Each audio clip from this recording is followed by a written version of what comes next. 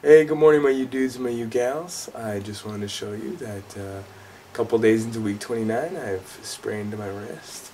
So this will kind of be detrimental when I'm doing just about anything. So I'm going to have to be resting a lot more. And I was at 190 last week. I broke that barrier since I was 11 or 12 years old. But now with my wrist the way it is, I don't know if I'll be able to do the things that I do. Like sometimes I'll do some push-ups, even lifting boxes. I don't know how many calories I'll be able to burn daily, so we'll have to see what my weight loss will be like. But I want to talk a little bit about being prepared.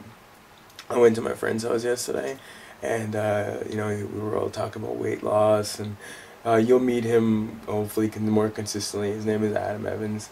Real inspiration to me, and he's kind of like my twin brother. We're very similar in height, body type, likes, dislikes. It's just it's really cool. My brother from another mother, and but yeah. So I was at his place, and he's like, "Oh, you gotta try the new punching bag I have at my gym." I was like, "Okay." So I went there, didn't wrap my wrist, didn't do anything. I'm just punching away. I used to do like some kickboxing, and I used to do some like ground level army karate for about 2 years with my sensei Frank, who was from Iran. But anyway, I didn't do a good job. I wasn't thinking right, and that's one thing you got to do is that when you're eating like this and when you're losing the weight that you are, your strength level is not always going to be at its highest, and you have to eat according to what you're really doing. So if you're having a really rough day or a hard day, and you know that ahead of time, you got to eat accordingly. And I didn't.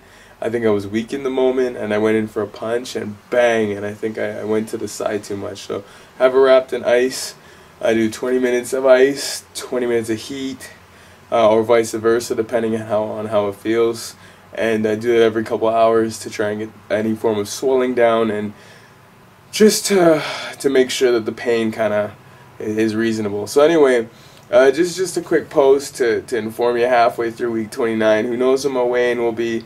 It's because the last 3 days before I have to do the weigh-in, I sprained my wrist like a fool.